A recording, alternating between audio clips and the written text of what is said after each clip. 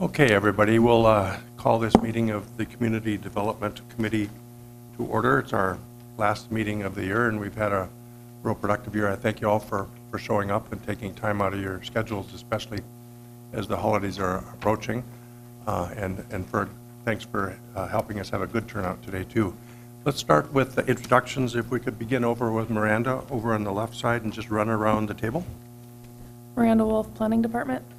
Nicole Crutchfield, Planning Department. Thomas Hill from United Way. Sam McDonald. Matthew Pike, Fargo Housing. Linda Klebe. Shara Fisher, Planning Commission. Jim Johnson. Kenny Nixon. Sammy Eidenschenk, Home Builders Association. Christy Silskar, Planning and Development. Jasmine Markison, Planning and Development. Okay.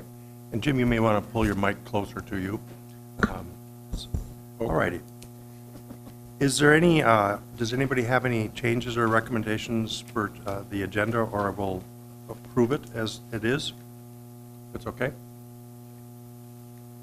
I'll move to approve it. Move to approve by Jim Johnson. Is there a second? Second, Kenny Nixon. All those in favor say aye. Aye. Opposed, nay? We'll work on the agenda as it is. How about the minutes, the last meeting? Any changes or corrections? If not, I'll entertain a motion to approve. So moved. Jim Johnson moves. Your second?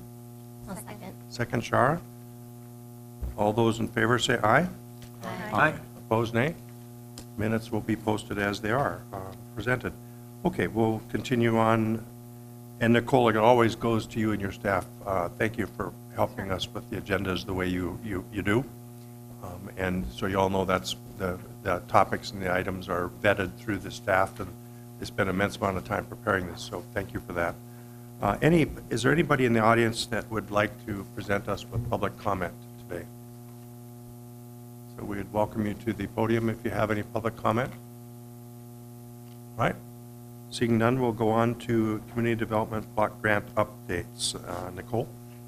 Sure, and just want to let you know, Tia would be here if she can, but she's out today, and so we'll do the best we can without her. But wanted to report on two CDBG update items, and as we go into the 2019 year, you'll see these as recurring subject matters as we give you monthly updates.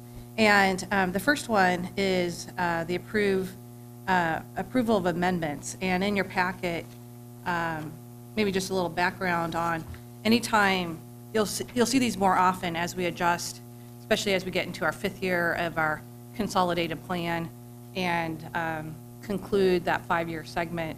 We're going to be making some changes as we proceed through 2019.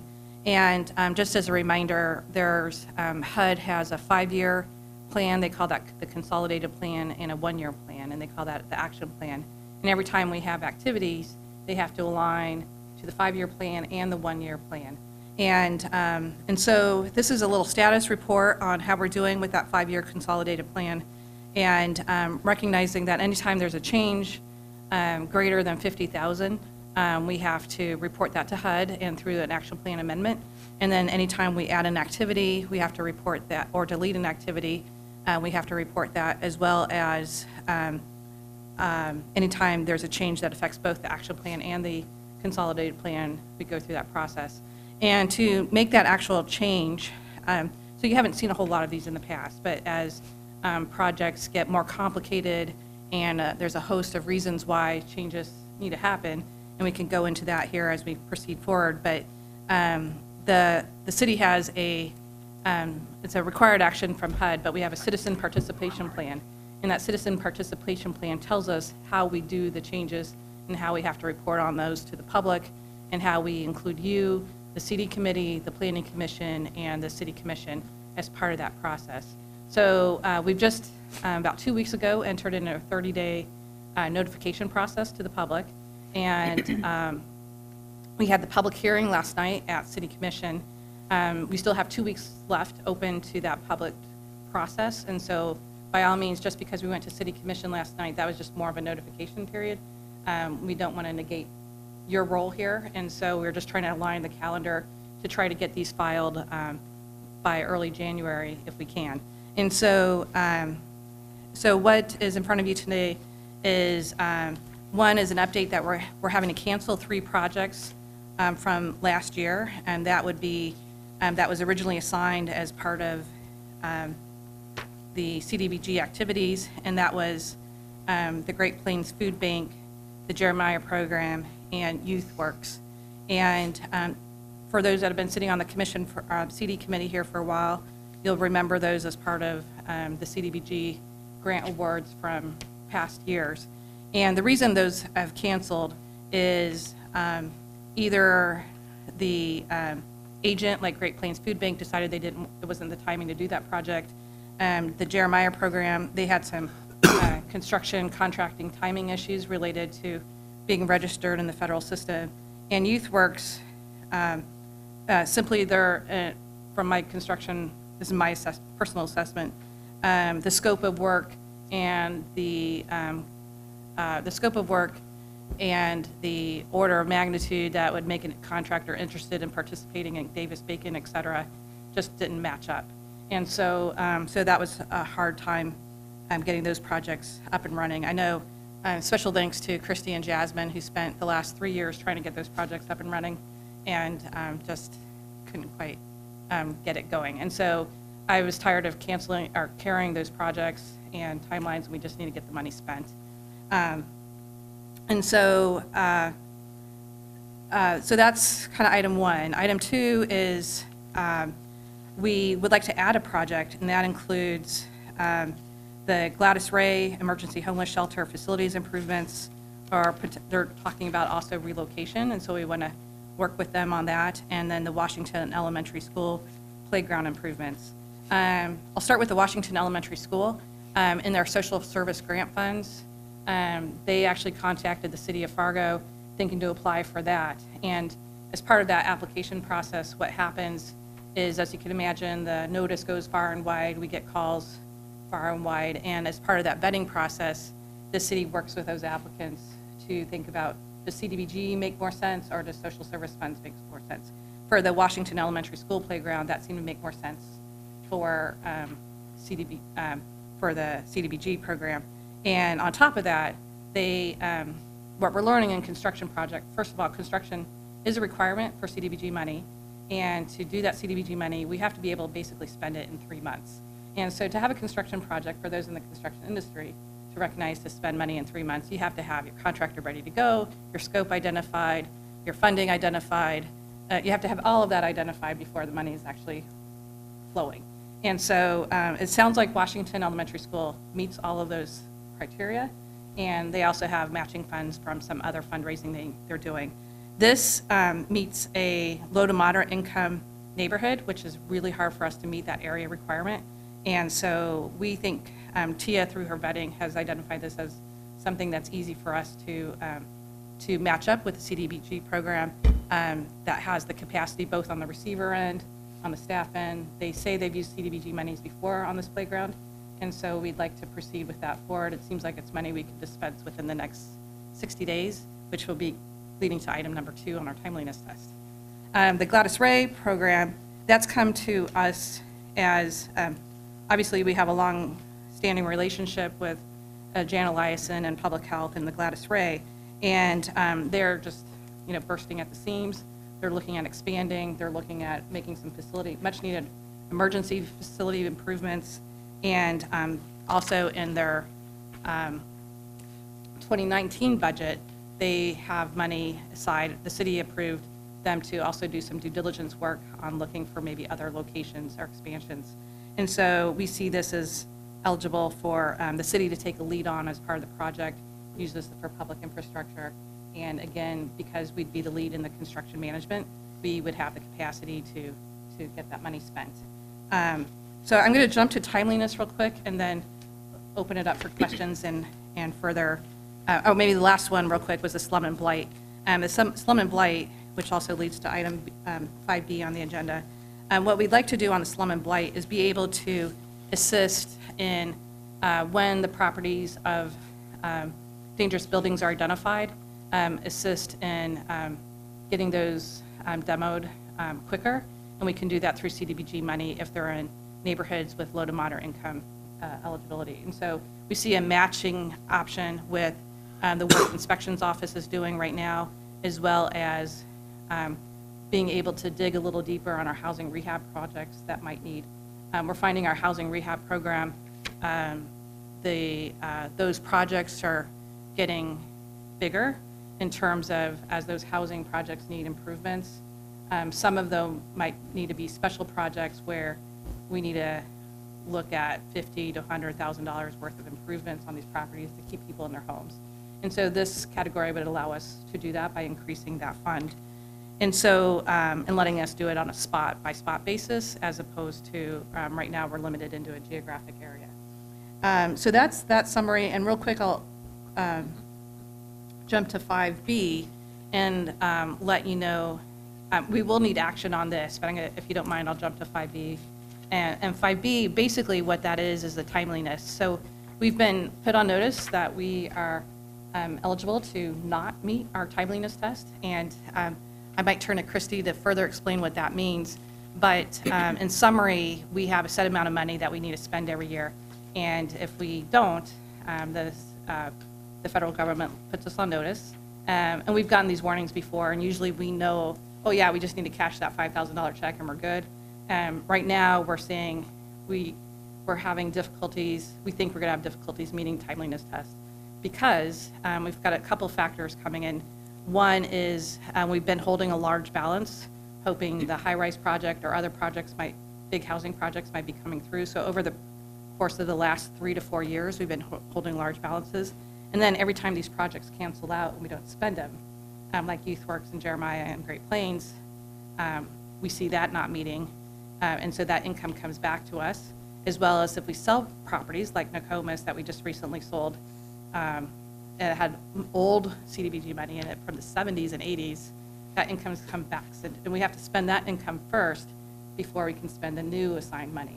And so as a result, we have the good benefit of having over $500,000 of money that we need to spend by February 2nd. And so, so the likelihood of that not happening is probably high, but it's not anything to be nervous about. What it does mean is that we have to be highly focused and be pertinent to some real projects that come into fruition. I'm confident with our team, with Tia, Christy, Jasmine, and Mark, and the others that will be confident in, if we stay focused over the next year, meeting those requirements.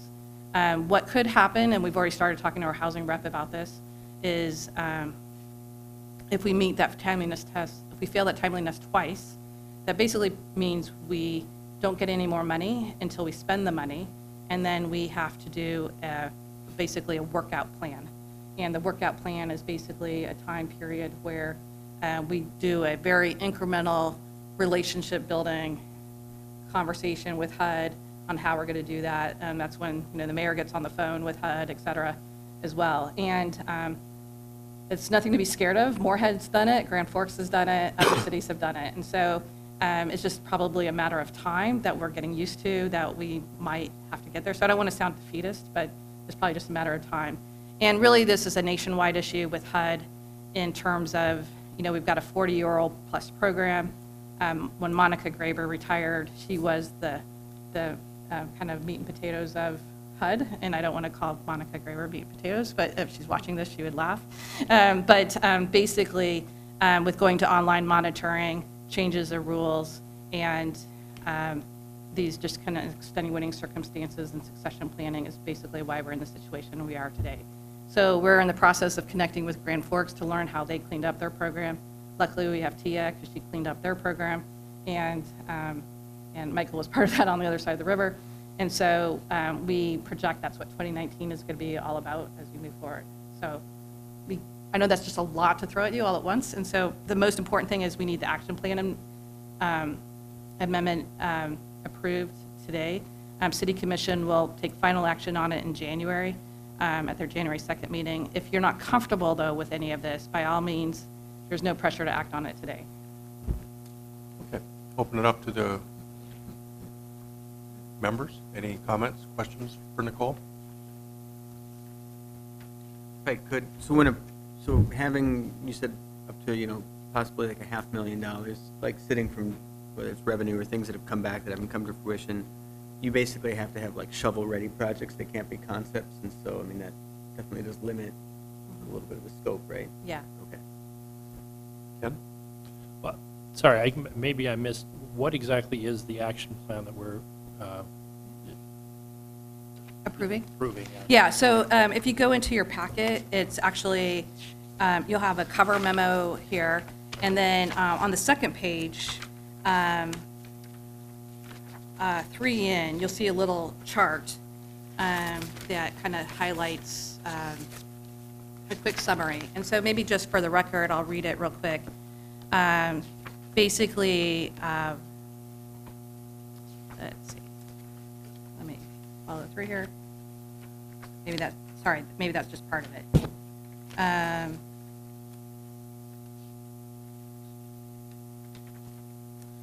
Sorry, let me just walk through them one by one. First of all, we're looking at a revised activity of slum and blight and abatement and hazardous property clearance. We want to add $520,000 to that line item. And then that chart actually goes with the rest of that program, why we had that budget. And then number 2, you're kind of confirming that the Great Plains Food Bank basically is retired. And then the other canceled activities, number 3 and 4 of Jeremiah and YouthWorks. And then we're asking you to approve working on the Gladys Ray, which means we would add $150,000 to that, plus the Washington Elementary School, and we would contribute $150,000 towards that. So if there's a part of this, if you want to pull out something separate, like say Gladys Ray or the Washington, we can certainly take that apart separately. Or if you feel good of part of it and not the other, it's certainly open to discussion. Okay, the new activity only totals so 300,000, and so you're still going to need the 100,000 is. I thought we had that. Didn't we allocate the 100,000 for the budget for Slum and Blight? Wasn't that storefront? Yeah, so this is adding to storefront. Okay, so we've basically spent the 100,000 almost. I think we get a little bit left. So then we're still going to have another 200,000 of unallocated for your new plan. I don't know, Christy, if you're following. So Christy and Jasmine are our accounting folks. Sure. So, Well, your total is 620, and the 100,000 was what we were using for Slum and Blight, so that's your 520. And the 150 for Gladys Ray and 150 for Washington is 300. So you still have about 220,000 unallocated. which I think are already in programs today. So there's a whole bunch of program activities that we already have committed that are humming along just fine. So we're working actually in total with about a $1.2 million budget. Kind of between our 2017 and 2018 budgets we're working with. Yeah, So those aren't listed in here, it's just really what's amended. exactly. Right, yeah. It's a great question, though, and so for future amendments, we'll definitely give you that Well, bigger because picture. we don't want to lose the money. We don't Right. want to get in the situation of having to go through all that work you're mentioning. We want to Yeah. get very proactive with it. Yeah. So, but 200,000 would trigger it, I'm sure. Oh, yeah. Yeah, you can't hold more than 10%. Okay. Anybody else? Nicole, if I might, just for the sake of understanding it, and Jim might have insights too from the school districts, is this typical to fund playground equipment through community development grants? In our history here, I guess I would turn to Christy too. I know Jeremiah was going to be a playground, and I know we're certain to have neighborhood activities, whether it's been a school property playground. I don't have a lot of strong history with that. I don't know if Christy has. I know we've helped in the past at Agassiz, Okay. just probably 2015. We helped with that playground, just noting that it benefited the whole area. Not So a couple of qualifications that make that playground eligible is the location itself, if it's in a low to moderate income neighborhood. So say a playground at Davies is probably not going to meet that qualification. And then second, I know Tia, when she was kind of interviewing and vetting the person that had reached out to her, and I'm not quite sure if that person that reached out to her is part of a neighborhood organization or is part of the school, but basically that playground is open, it's not locked, basically it serves as a neighborhood park per se for everybody that lives in that neighborhood. So if it had been, locked or closed and not free access, then that would not make it eligible either. My sense is the PTAs are very involved, aren't they, Jim, or not? They used to Playgrounds? be, not so much anymore. Okay. And I could be wrong, but I think years ago, there was some monies that were allocated to the Jefferson Playground, I believe. Yeah. Typically, playgrounds historically were funded kind of in a three-part process, or three matching components.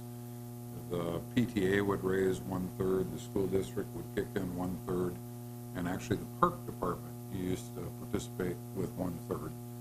And just for the record, all of the playgrounds at all of the school buildings are open to the Right. public and not locked. Some have fences around them, just to keep the kids from running out into the street, but there are no locked gates on them. The park district hasn't really in recent years been too involved, not to say that they wouldn't again. And so the school district has really been stepping up more so, mostly because the PTA funding component is a little problematic. Depends upon the size of the school and the neighborhood, what the fundraising capacity of the PTA is. We've got Madison Elementary with a little over 120 kids in a fairly low-income neighborhood versus Kennedy Elementary with about 600 kids in a fairly affluent neighborhood. Much different funding reality for PTA fundraisers. So we are trying to move away from that as much as possible. So that's good. Yeah. That's good, okay. I was just curious. It caught my eye that we're helping fund another government subdivision, so that this is a community effort and community use, but my guess is we'll probably see more of those requests coming. So we should probably be prepared for that, which isn't bad. Okay, any other questions, comments on the action plan?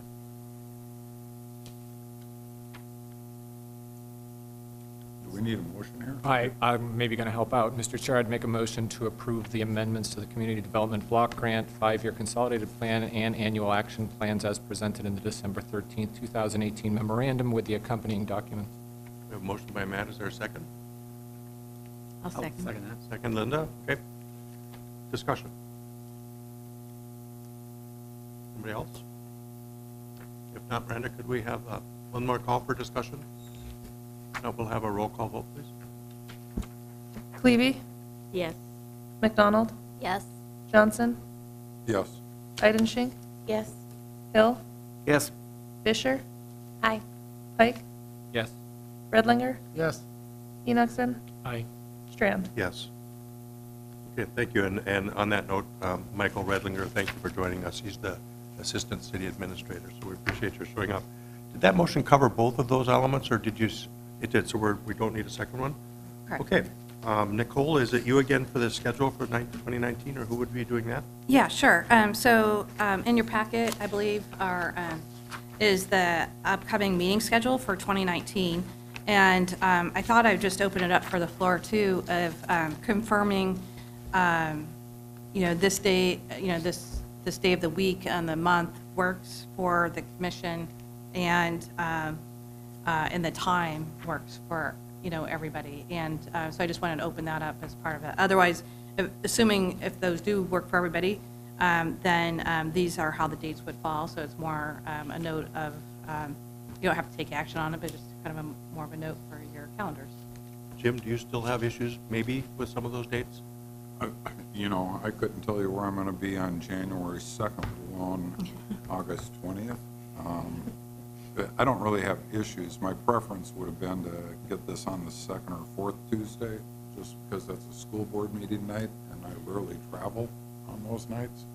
But if this has been a good day for everybody else, and typically we get a quorum, I'll just put it on my calendar and hope. Okay, anybody else have issues or concerns with the calendar as proposed?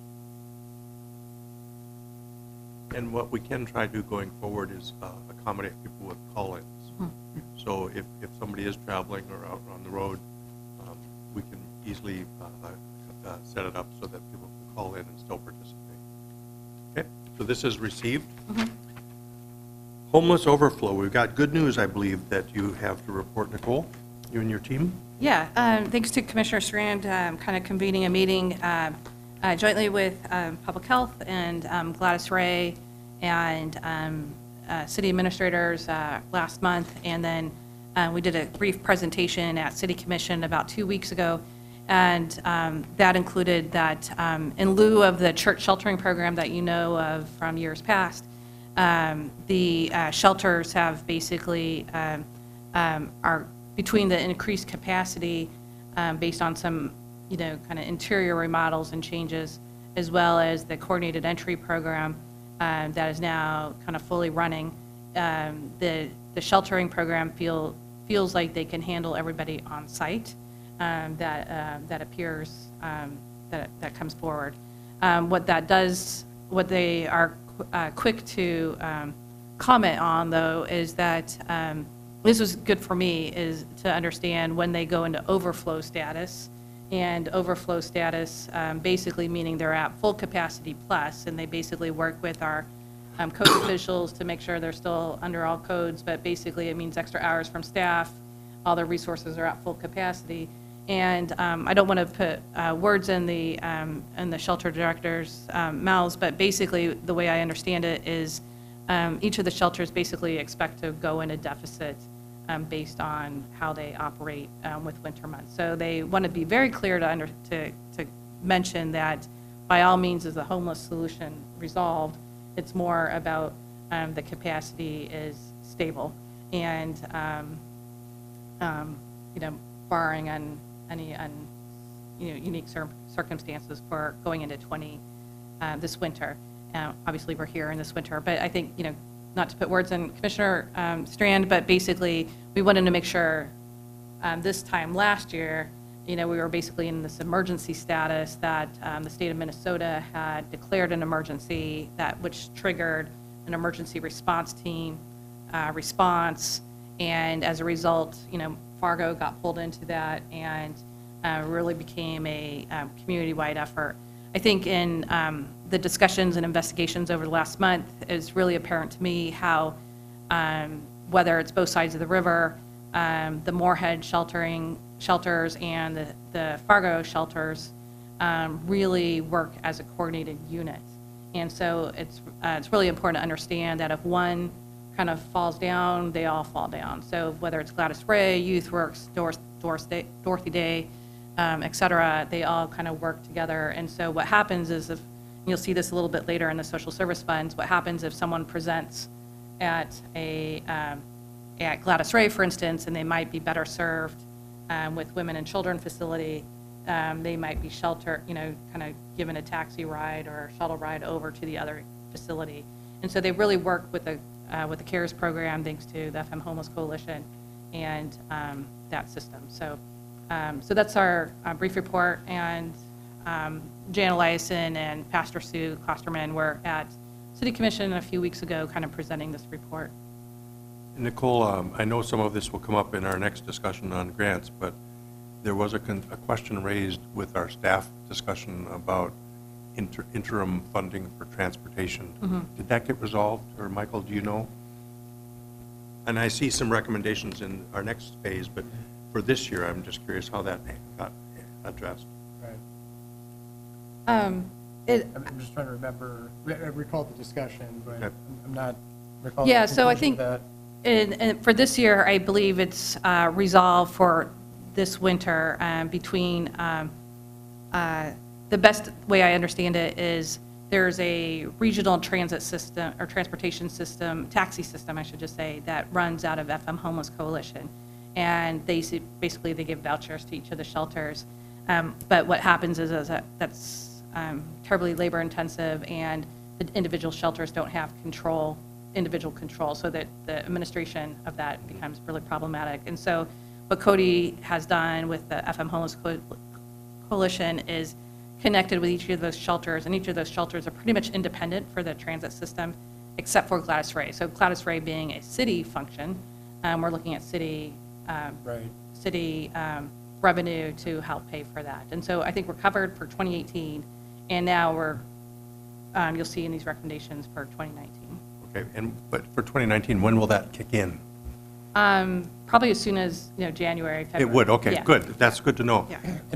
And I would just add, that's right, because the Gladys Ray piece was taken care of because that was city, and it would just be on the calendar year budget, we're approved budget, we start the new budget year in just a matter of weeks, well, really a matter of days, and then we're just, we blink that on. Yeah. And that's just available, and that's just going to be handled. I think that the other thing, too, is that next year, if we find that there's some real gap there, we need to revisit that, and then either look at the other elements of the budget to try fund it. I think we're just going to trial it this year, and thank you for reminding me about Gladys Ray, because I think we'll see how it goes, but I think we feel like we've got it. One of the primary charges of the Community Development Committee is addressing homelessness. And so y'all know that's just a primary goal of ours.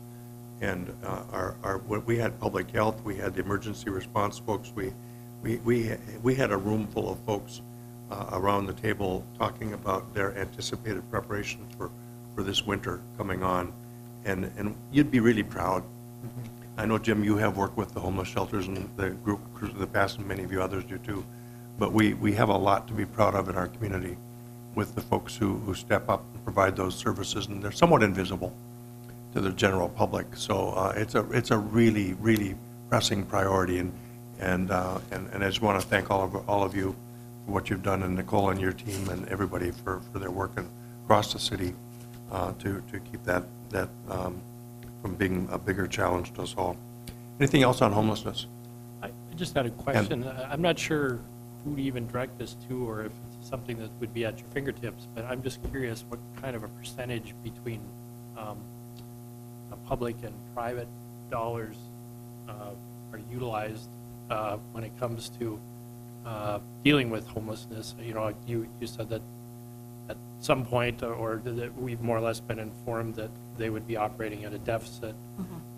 How I mean, does that trigger anything as far as public infusion to help balance that? Because it is a public problem. So I'm just curious. I don't know if that's something you can answer, or anybody in this room can at this point.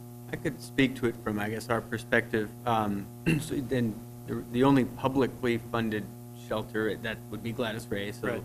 The other ones are private nonprofit entities, and so they do receive some funding from Housing and Urban Development or through like emergency solution grants through the state of North Dakota, but that's for a very limited scope of work, and so not usually covered by overflow. So that would just be on them to basically say yes or no, they don't want to do it. But there is no automatic triggering of public release of funds if something like this were to happen. So. Okay. Okay. Anybody else on homelessness? All righty. Code enforcement, are we carrying that forward to January, I understand? Yeah, I think we've failed to let Bruce know, and Bruce is in the audience, but so. 3 weeks in a row, 3 meetings in a row. But I know he's also staying closely connected with the Community Development Committee work. If you would like, I said, given the time, I would propose we continue that and move to the social service discussion, and then if there's time. I agree. We may have, so we'll go on to the next topic. And we had a committee of 3 that met, Sam and Linda and Jim, and I hear you've spent an immense amount of time working through these applications and grant, information. Linda, you were chair? I was chair. Do you want to begin with an overview of principle, just a balcony view of some of the actions and directions and wherever you'd like to help us understand where your committee went. Sure. Well, this was, I think, much more of a deep dive than we'd normally done. Thanks to staff, they'd given us a lot of background, and then we had a really good discussion about funding the programs that were smaller and more directly involved with the clients that are served. And so then we went through, I think we were there from 9 to 3. And, but we went through each one very detailed. And so everyone got a good look. We had very reasoned discussion about which direction to take it. And, you know, with trying to uplift the whole idea of how much more can we do, we really focused on those smaller yet capable. And then we have some ideas for the really small ones, but we haven't fleshed them out yet to maybe make them even grow to more capacity. Did you evolve some changes that we should kind of? Yeah, we sort of focused on, well, we had a scoring system, and what became apparent with the scoring system was that the ones that were scoring really high were basically very large organizations that had capacity on their own. Our budget's very small. We don't have a lot to distribute, and our contribution to that large budget was very small in many cases. So we felt that reallocating those funds to better serve where we had a more percentage of an impact, a larger impact on these programs is where we focused our recommendations. Okay. Sam? Yes. Yes. Yes. Sam had great insights. We appreciated it. Jim? Well, I was the newbie, and as such, I had lots of questions. I still have lots of questions. At some point in time, not today, I think we really should go through the guidelines that were given to us, because there were a couple of them that I struggled with quite a bit. One is it should be non-denominational entities. Well, we had several denomination entities asking for funds for very good purposes, but if we give money to a church and we have a rule that says we shouldn't be looking at churches, I'm thinking either the guidelines should change or we should adhere to it. There was another one that really is a conundrum in my opinion, and that's whether or not the resources are going to assist Fargo citizens. And I'll just use the Great Plains Food Bank. That's a statewide organization. We at best would be 10% probably of the population they serve. So should they get nothing from us? Should we only give them 10% of what they ask for because that's how much of it will trickle back into Fargo? And again, you start looking at these organizations, we're a community. I get the fact that this is Fargo's dollars to spend, but we're a community. So Churches United for the Homeless, they're located in Moorhead. Half their residents don't have a ID that would identify them as a Fargo resident. So that I struggled with quite a bit. If we're targeting this for Fargo citizens, then that's one thing. If we're targeting it for the metro, that's another set of winners. And if we're fine with statewide or region-wide organizations, that's another set of winners. So I think at some point in time, certainly not today, we may want to look at those guidelines, maybe make some recommendations back to the city commission if that's where they should go for change. And then whatever our guidelines are, we should probably apply to them and stick to them. It's really good feedback, Jim. And Nicole, you had, I think, mentioned that we might continue this committee's work. Yeah, one of the things I kind of threw at them, because it was such a great dynamic conversation with really fabulous ideas and the knowledge in the community that the members shared, that and they all seem to have the passion for it. So I kind of put them on the spot, and I'll put them on the spot again. But if they want to continue this conversation over the course of the next 6 months and have some recommendations to bring back to the committee as a whole and to the mayor. And so, ideally, too, we would maybe want to get those changes discussed, talked about, shared with the community, the broader community, and then so that the organizations in our community that are looking at these funds have some time to prepare. So looking at a 3 to 4 or 5 month kind of process of continuing this dialogue, so that by this time next year, it's I'll just say a little, cleaner system. I think there's real value to that, Nicole, and if we can kind of, Linda, you as chair, maybe you can all kind of look for the window of opportunity that would work for you to go back at these discussions. Now, help me understand, are these in our bylaws, or where do these guidelines come from? They come from nowhere. And so we can make them what we want. Well, and so what's interesting enough, and it'd be worth a conversation with the architects from the past, but Mayor Furness and Jessica Thomason and Dan Molly and Pat, of course. But I did have a meeting with Jessica just to kind of learn a little bit more about this and understand, because again, I was having trouble finding kind of guiding principles, et cetera, and we mimic the guiding principles after the CDBG HUD program. And so, as well as the greater consolidated plan, the 5-year plan I was talking about. So it's not like they're just pulled out of nowhere. They're pulled out of the aligned with the CDBG program. And and so when talking to the kind of past architects of this program, it was basically about how do we kind of bring that feeder group into the CDBG program. So some of these folks aren't ready for CDBG funding, but they could be, with some mentoring and some shepherding and some guidance, as well as, and so we started kind of talking about it as a committee, almost like they graduate into this like federal system, and while at the same time the federal system isn't the right place for everybody.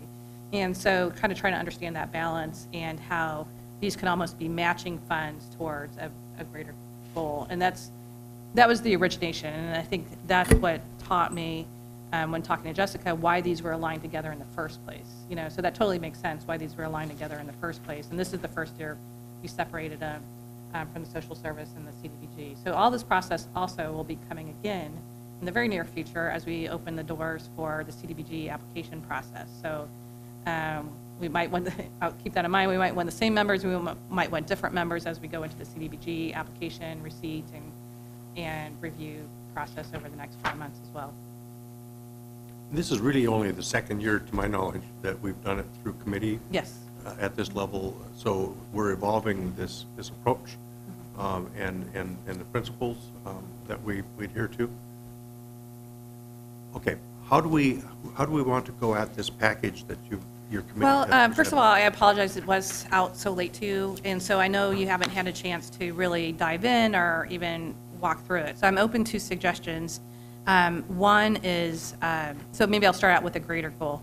The greater goal is that we adopt some sort of recommendations, whether they're these or they're amended, and then that is a recommendation to the mayor and city commission, and that would be presented to them in the coming weeks. And so whether we aim for the January 2nd meeting or the January 14th or whatever that next meeting is, that's question number one. And if you want some time to look through this, or if you want to dialogue through this now, at the same time, hopefully the chart's easy enough to read. Basically, the ones with the green highlights are the ones with recommendations for funding, and we can talk through those one by one, or we could, have a special call meeting. I'm really open to how we want to proceed from here. And unfortunately, I didn't have a chance to rehearse this with any of the committee members. So green are recommended expenditures. Yes. Yellow is? So yellow, maybe a quick introduction to that. So yellow is staff's recommendation. And so, and I'm separating those. So the Fargo Human Relations Commission and the Fargo Youth Initiative, and it used to be the Native American Commission too, but that became its own line item in 2019's budget.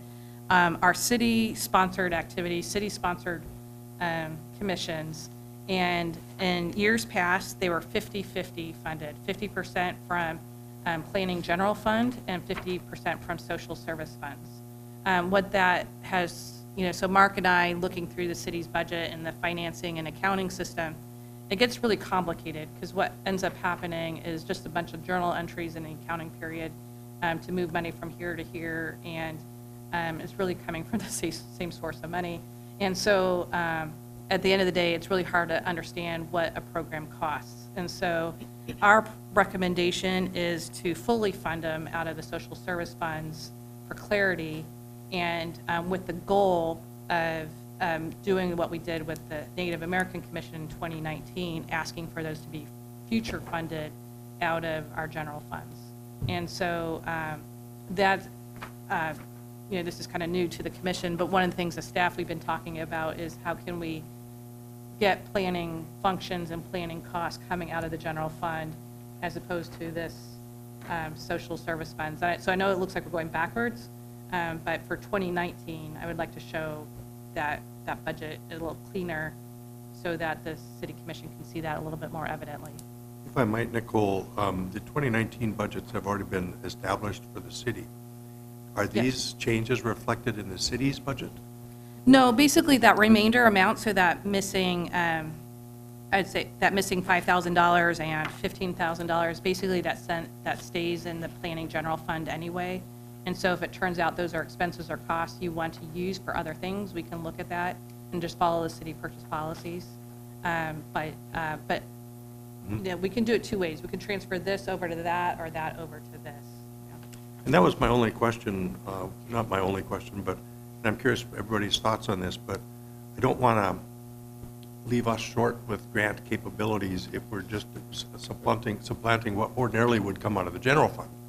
Right. For government activities like the Human Relations Commission or Youth Commission. So what's your sense on that? I'm protective of our abilities as this committee goes to provide actual grants to the community. Yeah. And this depletes that a little bit. Right. So the committee, if you look on the back page where it's the middle column that totals 186, that's what we discussed and approved. And then these other ones that add up to the total of 250 were these program ones that Nicole just mentioned. Is that correct? It wouldn't be 250, would it? No, that's not correct, Okay. Linda. That middle column is, Well, last year, our total was last- for this award that we did at the end, I think it was 181 or? yeah, it was right at 180. Yep. And so, and then staff was going to do some updating.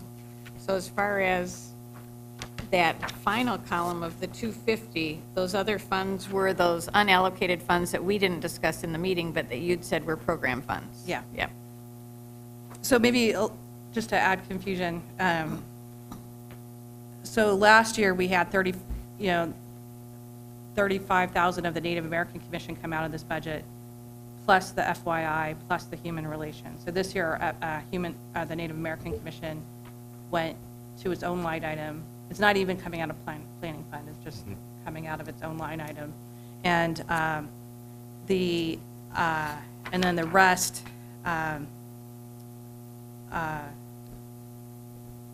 So that, and I wanted to maybe explain the homeless transportation assistance and the special assessment assistance. So I'll start with the special assessment assistance. So the special assessment assistance, it's really, both of these are really a gap filler for 2019. And the special assessment assistance used to be a CDBG program. So basically, if special assessments were needed on your property and you couldn't pay them based on fixed income and other criteria, you qualified for CDBG assistance. It turns out that program is not, we did an internal audit and it's not meeting federal criteria. So effective immediately, we're actually going to go into a deficit for 2018. Effective immediately, we ceased using CDBG monies for that. So we want to find a gap filler for 2019 and then have that larger discussion with the board and commission and the city commissioners and elected officials, et cetera, to find out how we're going to use this program moving forward. But we don't want to stop the program because we think it's vitally important to keep people in their houses. And so this seemed like a interesting win to meet the goals of homelessness and homeless prevention. And it's a program we can administer really, we have the capability to administer. Before you move on, let's stay on that Yeah. topic for the moment. Do you have Sure. any questions or comments on the assistance for special assessments? Anybody at all? It's a great program and it's needed. in this last year at the city level, when we've had so much feedback about specials, we acknowledge that there are people that are stressed by special assessments and taxes, and that we, on fixed incomes and so on, that we need to try to help them. So this is a good fit, in my sense. Anybody have any thoughts on that? Sam? Is that 20,000 going to cover the 2019 expectation? Okay, that's the full, that'll cover the full program. Okay. How does that get dispersed? Chrissy, would you like to do a little summary? Yeah. Sure. So it's income eligible applicants, and basically the check is cut from the city directly to the county. And our hope is to have that done before the statements, the property tax statements are mailed out, so that the homeowners can see the correct bottom line that they owe. Is that income to the homeowners, or? No. No. Okay. No. Okay. We're paying the county. We're Okay. making that payment directly. All right. Any other questions on that topic? Okay, let's go. Not a question, Tom? Commissioner Pugh, Tom? just as we move forward, and I think with all these, just make sure that, can we have just a list of how many, like, folks were actually helped and where? So, I mean, as we think about prioritizing, like, and I'm not disagreeing that it's not important, but just making sure that we do focus on specific neighborhoods where individuals may need the assistance, and so we can, again, just continue to demonstrate the value of the program, so it's not a free-for-all, or, I will pay you $10 and you, or, you know, but making sure we're really focused on where those dollars are going. Okay, some tracking. Okay. Yeah, and they have to apply, and we do income verification. Okay. And all of that. Basically, just to further close the loop on the CDBG, what was happening is we weren't doing environmental review on the projects themselves. And so the environmental review to use federal money is required for all dissemination of projects. Anything else on special set? Jim? Well, not specific just to specials, but all of the yellow highlighted. First of all, I support all of them. I have no problem with them, but they don't belong in this process at all. There was no grant application for us to review from the city on wanting to have some kind of program to offset special assessments to help people out. So I think this, too, is a topic that maybe not this committee, but maybe the city needs to be having about, okay, do we want to allocate $80,000 of what we call our social services funds to city usage? Because that's exactly what we're doing here. Okay, and again, I don't have a problem with it. In one sense, these funds start through the funnel to this committee from the city to begin with. But I don't even think we should have them on this sheet. I think it should be a third thing. Just like we are separating the community development from the social services, government activity would be the third one. And take that off of our plate. That really should be on your city commission's plate as you're trying to figure out how are we putting our budget together for 2020. Again, nothing to change this sheet for this year. I have a similar sentiment. You know, last year we had also the Native American Commission, and that was about 40 or so thousand. But what I didn't expect was when we shifted that to the city budget that we'd have these a $15,000 and a $5,000 increase in these other commissions to us. You know, and so I don't know that we resolve this today, but I'm not so sure I'm in agreement that's the role of our social service fund. And maybe, and I don't disagree at all. And so maybe a couple of things of interest that does not get shown here is, one is, if we were to remove the yellow pieces, what was asked to be funded by the committee remains the same. The 181,000. Yeah. Yep. So, which leaves a balance. But wasn't that determined after they were told you have 253 minus these? No. So that's what you came up with separate from this? Yes. You didn't want to spend more? No, when Then we the went through 181? everybody and we looked at all of their grant requests and we got down and we said, where are we? I don't know the math, isn't. Yeah, I think we were at 180 last year, and the year before, we were what, 181. And our recommendations here look like 170 with a spreadsheet. We were kind of doing it by. Okay. So we were close, and then we said, we knew that some of these other things had to be addressed, and then there was some follow-up questions with some of these applicants, so. So in fairness, I took the balance and spread it, Yeah. so, Right. between these Yeah. activities. And I think I may be able to help because, and thanks to the committee's work especially, and I want to show such gratitude because I agree with Jim and Commissioner Strand to the extent that, you know, this appears to be, from my first review, a $75,000 reduction in what the subcommittee had to work with. So I really appreciate the explanation. But it looks like you've got $250,000 to start with. You accounted for $175,000. Then there's a $5,000 contingency, and then the yellow items add up to $75,000. That brings you to your total of $250,000. So there might be some confusion because it sounds like last year was at 181, this year's at 180, but the math does work. So I deeply appreciate everybody who probably had to review and triple check it even to make sure it But followed. if you want to give us $75,000 more, we could spend it. Right, so that's ultimately where I'm sort of interested in, because I think this is part of the conversation that we're getting to. And with regard to action, I still think there is action that could be taken with regard to a recommendation to the mayor and a city commission for approval of the allocation of the 2019 social service funds in the amount of $180,000 as reflected by the subcommittee's work. I'm not making that motion, but I'm saying that that is an option, because what it would clearly do is indicate that that is the subcommittee's recommendations upon their review.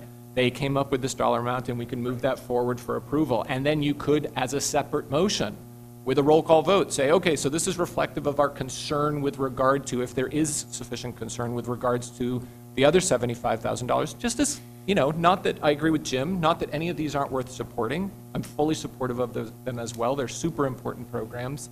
I'm familiar with at least two of them. So, you know, from my point of view, but it would at least send the message, if you break that out as a second motion, that it was enough of a concern that the remaining $80,000 or $75,000 with the $5,000 contingency should be on everybody's radar screen, from the mayor to the city commission to this subcommittee, to this committee moving forward, to say, hey, we just don't want to forget that this was an issue that was raised for discussion that we wouldn't want to see as a sort of repeating pattern, that there is general fund expenditures that could be continued to be made up by this social services fund, and that seems to be counter to the intent of this program. Does that all that make sense? That's very sensible, Jim. Kind of hand in hand with that, I have a different kind of question on this too. And, you know, maybe I'll look at the homeless transportation assistance line, 20,000.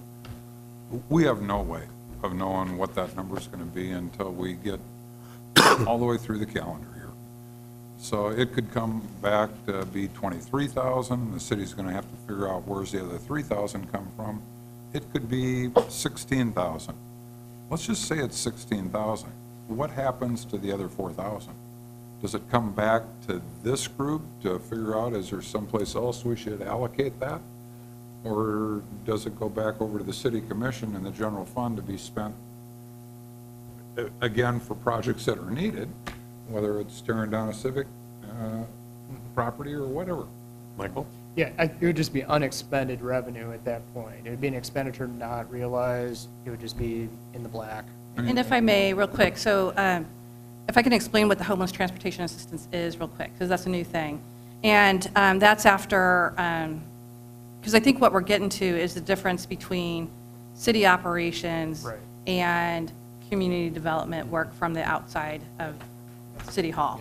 And so homeless transportation assistance is an element of that, which is through staff's work. So if we also keep in mind that Dan was a department of one, basically, and for this work, and I mean, I'm not discounting his existing staff, but basically he did this independently with Pat and Mayor, et cetera.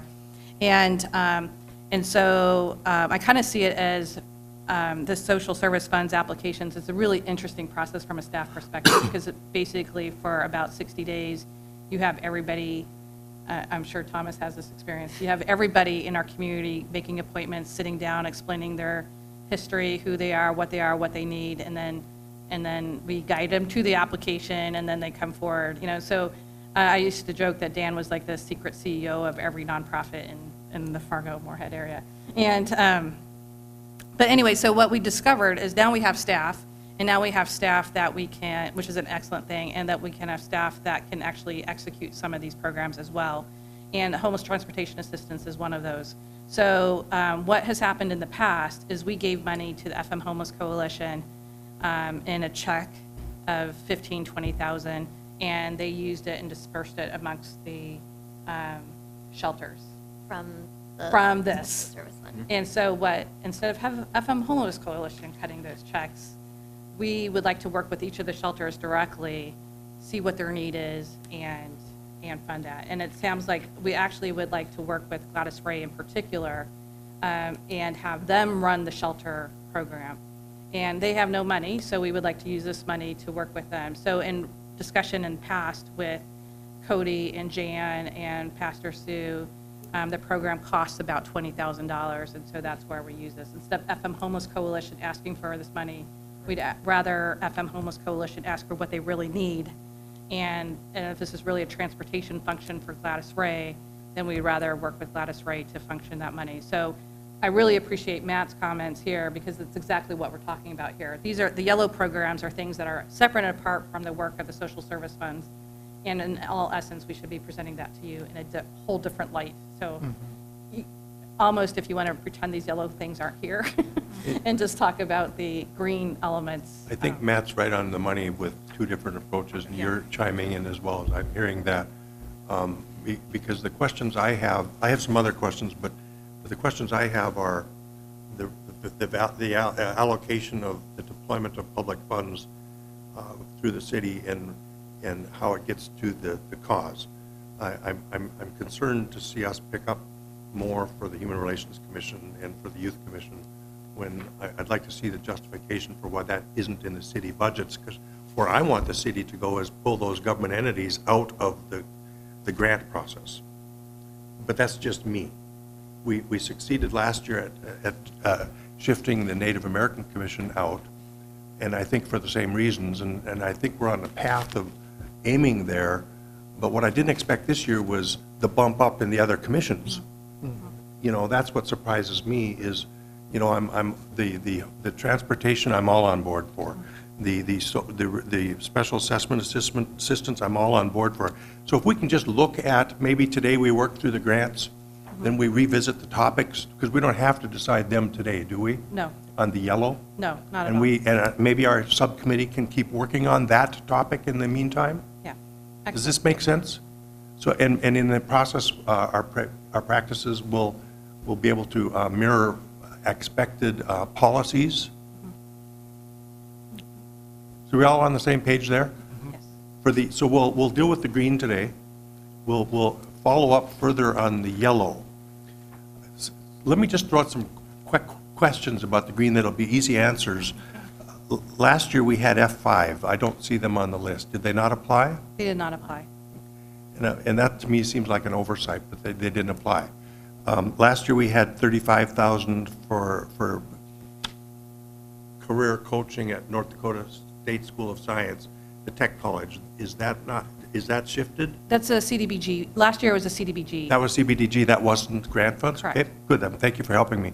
And we do expect an application for them at CDBG time. And last year, maybe it's the same answer, we had bus passes for New America. CDBG. Is that CBDG too? Good, that answers my questions.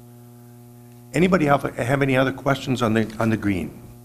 Or feedback or concerns? Char?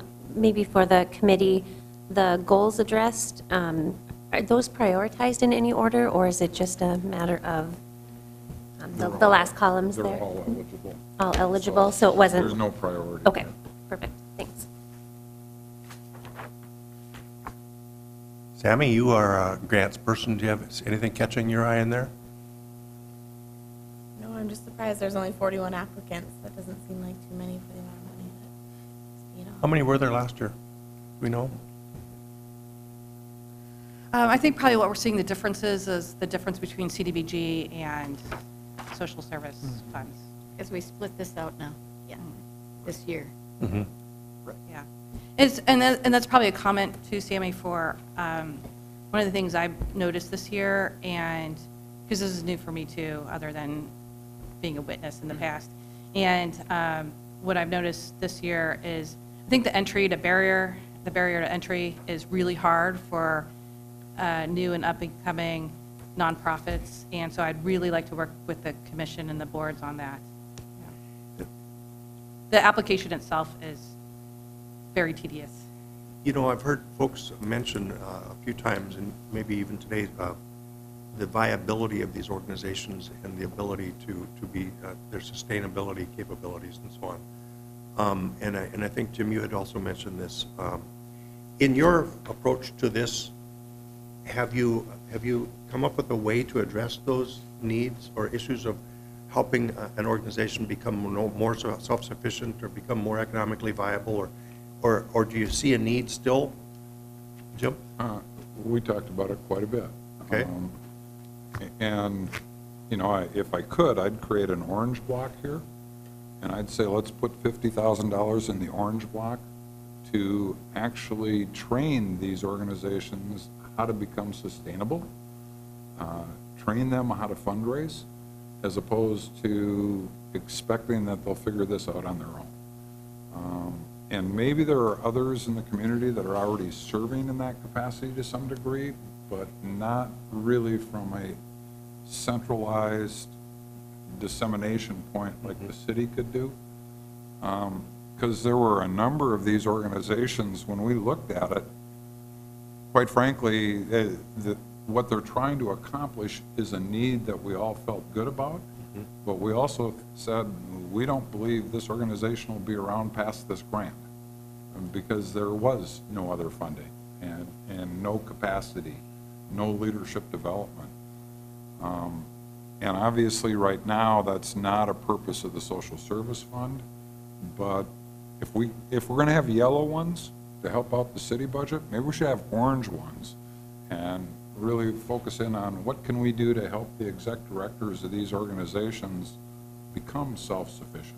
Linda Boyd had also mentioned these concerns, if I recall, over time. Maybe as your subcommittee goes forward, we'll address the green today. We'll have you revisit the yellow, and my concern, maybe at the administrative level, we can see the balance of the city funding general fund versus this fund approach for the other commissions, like the Human Relations Commission and the Youth Commission. And maybe that's where your orange can come out of if you're able to eke some out of that. If maybe, you know, I think it's a really valid concern to help these entities become more viable. Thomas. Again, Commissioner, the FMRA Foundation has done a lot of work on creating a whole learning series throughout the year on nonprofit issues related to taxes, finance, donor engagement, thanking.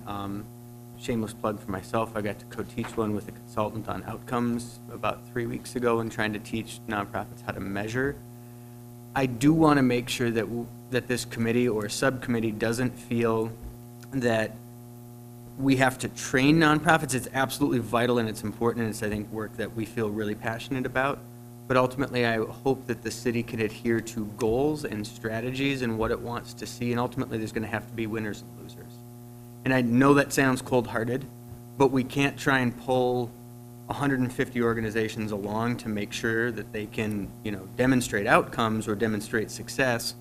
What maybe the committee could look at doing is, what was the result of this funding, and feel success from that, and then move on. Because I think the sustainability model for nonprofits largely is grants.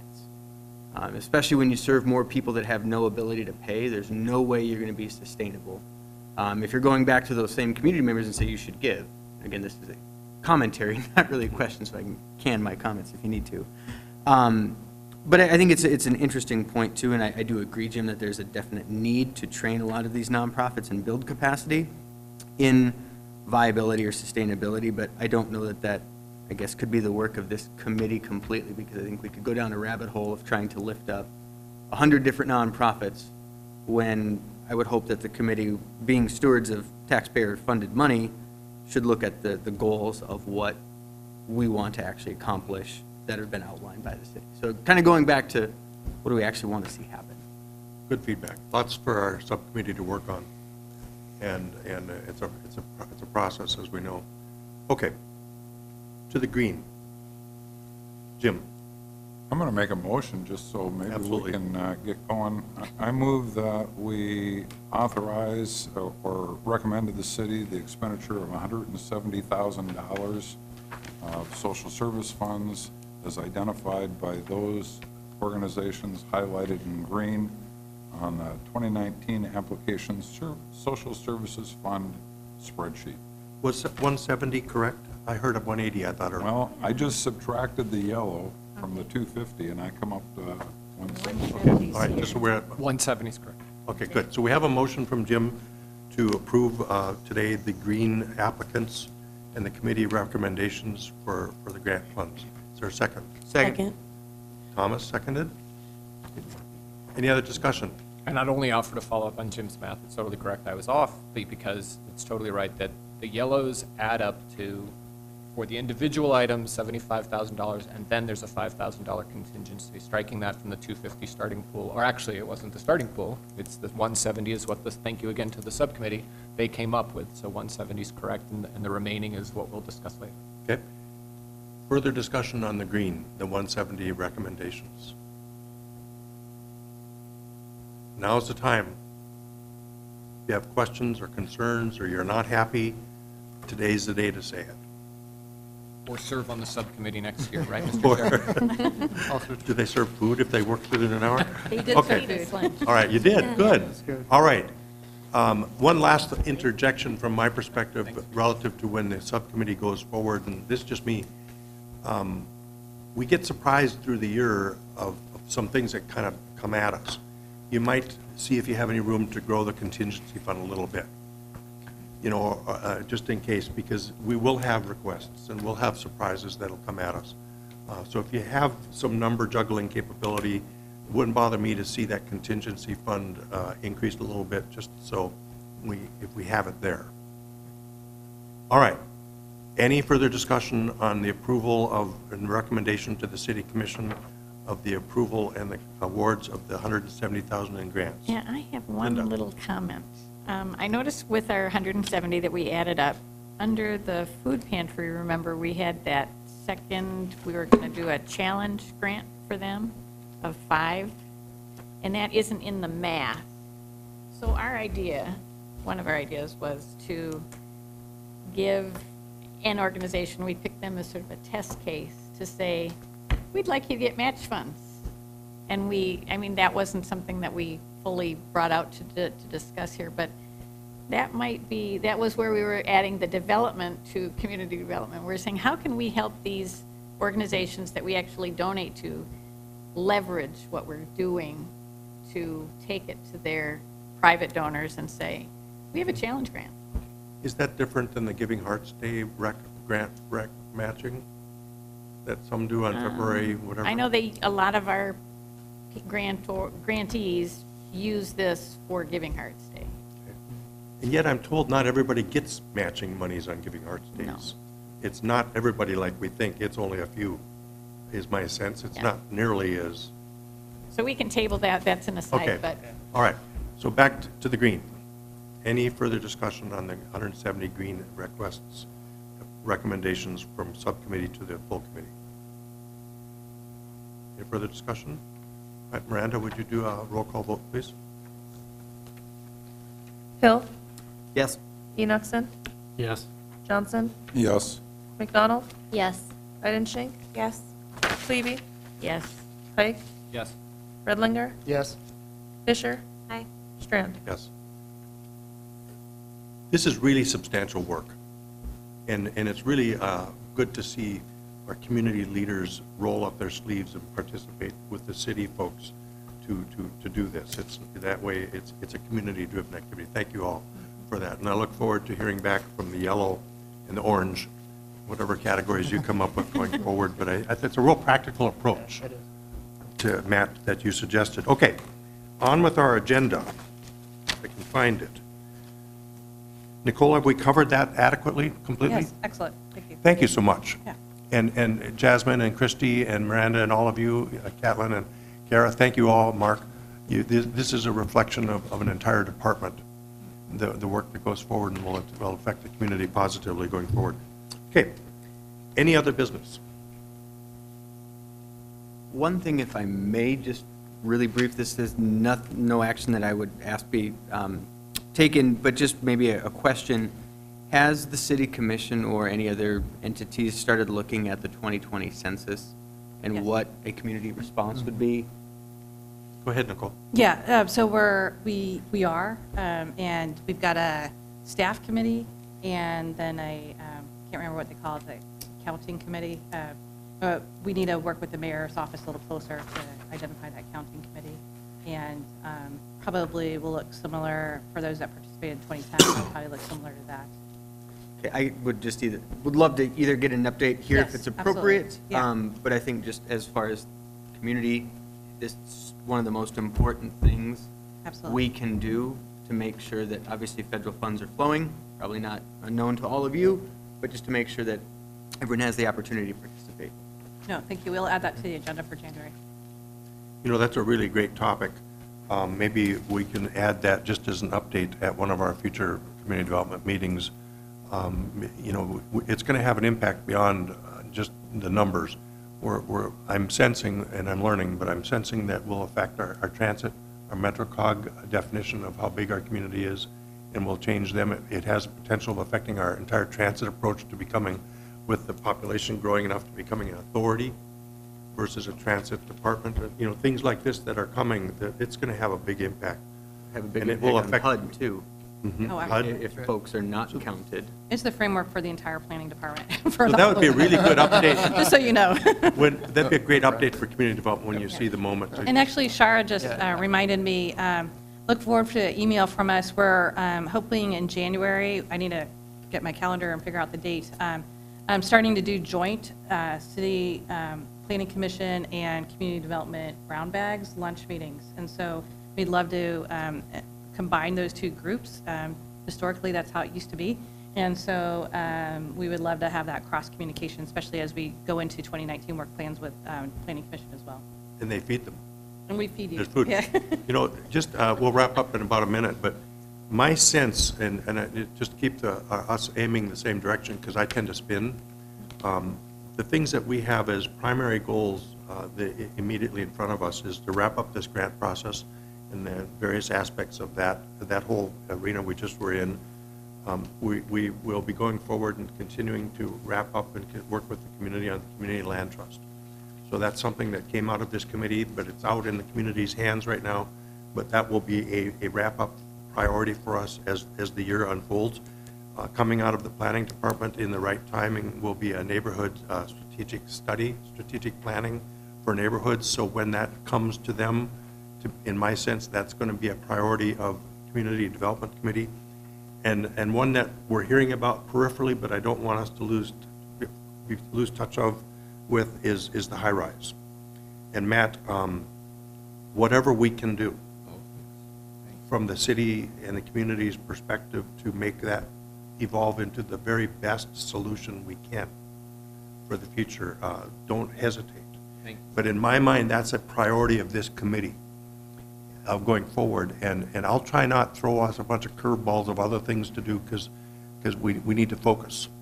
And Ken, the neighborhood strategic neighborhood plan will tie immensely closely into the issues you're concerned about and passionate about. So timeliness is important with these priorities too.